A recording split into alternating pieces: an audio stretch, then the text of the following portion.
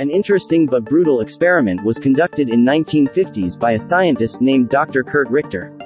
He took 12 domesticated rats and placed them into half-filled water jars, to test how long they could tread in water although rats were good swimmers. On average they had given up and started to sink after 15 minutes.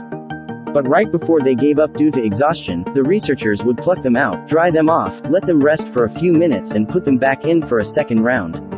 In this second try, how long do you think they lasted?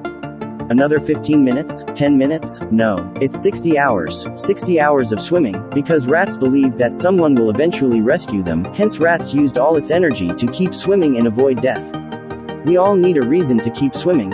If a hope made rats to swim for 60 hours, imagine the effects your belief in hope can have on yourself. Hoping you will smash subscribe and like button.